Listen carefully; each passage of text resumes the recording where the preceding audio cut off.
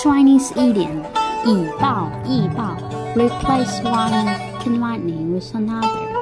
Bo Yi and Su Qi were sons of the king of Guzhou state in the Yin dynasty.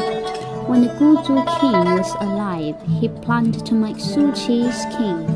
After his death, Su Qi asked Bo Yi to succeed in his father's throne.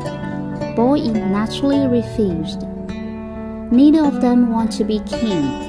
Finally, they all went to King of Zhou. But King of Zhou died not long ago.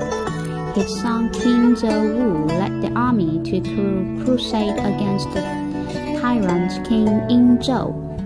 On the day of departure, Bo Yi and Su Qi took King Zhou's horse to persuade him that your father had died only a short time ago. You go to lead the army to fight. This is not filial to your father. You, as the servants of King in Zhou, want to crusade against him. This is not loyal to the king. King Zhou did not listen to the advice and insisted on going to war.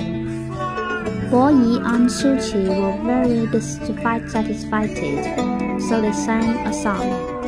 There were two sentences in the song. It means to replace cruelty with cruelty, yet you don't know it is wrong.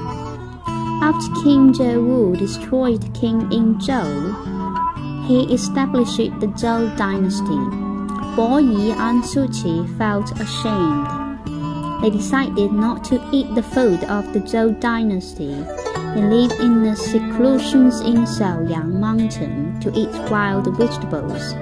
Someone told them that the wild vegetables on Shaoyang Mountain were also from the Zhou dynasty, and it was a shame to eat them. The brothers did not even eat wild vegetables and finally starved to death on Shaoyang Mountain. Everything is solved by violence, which can only make the results worse.